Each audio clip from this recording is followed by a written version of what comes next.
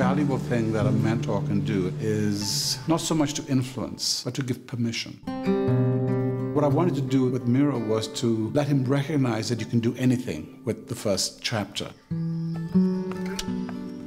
We all want mentors. I still want a mentor, you know. So I hope that's what Miro is getting.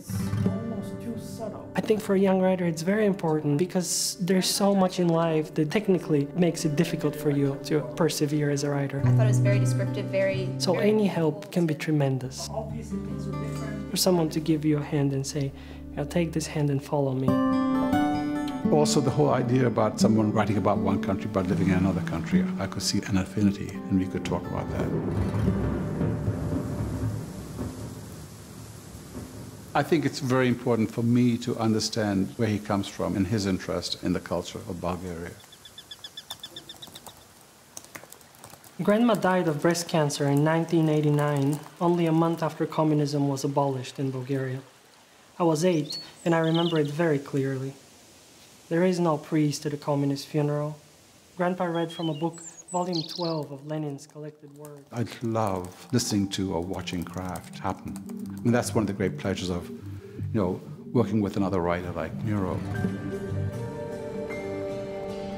Since the beginning of time, there is only darkness around us. So what do? We light a fire, and then suddenly things are revealed. And that's where storytelling comes into place. For me, the act of writing a novel is discovery more than putting down what you already know.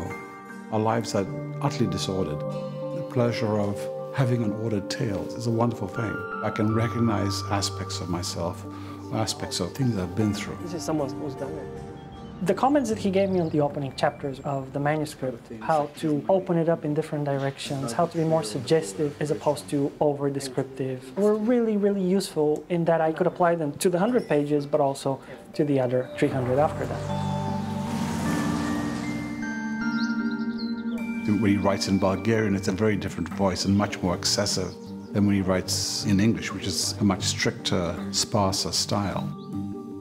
I think he was at a stage where I thought I could be useful to him. He was moving from the short story to the novel, so I thought I could have been helpful in that way.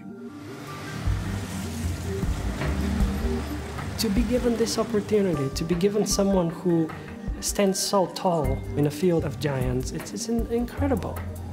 Who wouldn't benefit from advice from Michael Ondaatje?